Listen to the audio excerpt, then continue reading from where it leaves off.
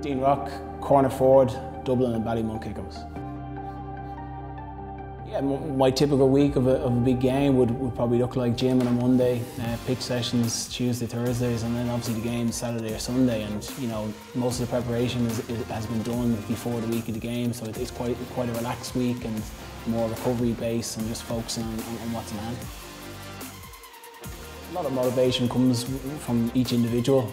Obviously, you know, Dublin is a very competitive environment, and you know, you have to have your own internal motivations to get the best out of yourself. And you know, if you do that, you're going to make the best impression on the team.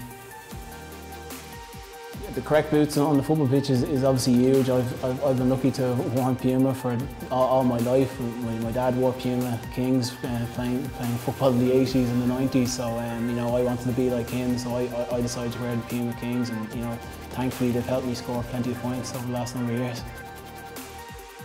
Yeah, the sessions I prefer would be predominantly the skill-based sessions. Obviously, as Gaelic footballers, you have to have all components of fitness, but I think it's getting onto the Gaelic football pitch and practicing the skills of the game which excite me most. Training obviously evolved over the last number of years through sports science and different things like that, and you know, I've luckily been exposed to some great coaches with Dublin and Ballymun down through the years, and the game has evolved as well. So you know, the training that I was doing years ago is totally different now. So you know, it's to be enjoyed, and it's all game-based stuff, so it's really enjoyable stuff.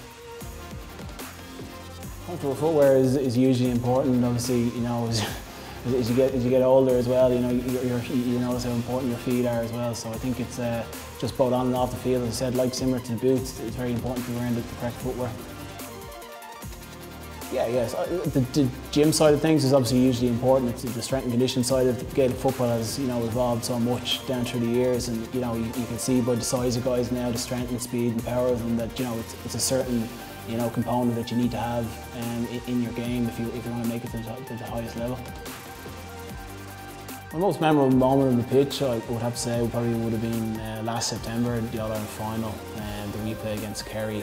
Obviously there was a huge amount of hype and build up to that, and to create a bit of history on the night was something really special and unique, and that Saturday evening in Croke Park is certainly a day I'll never forget.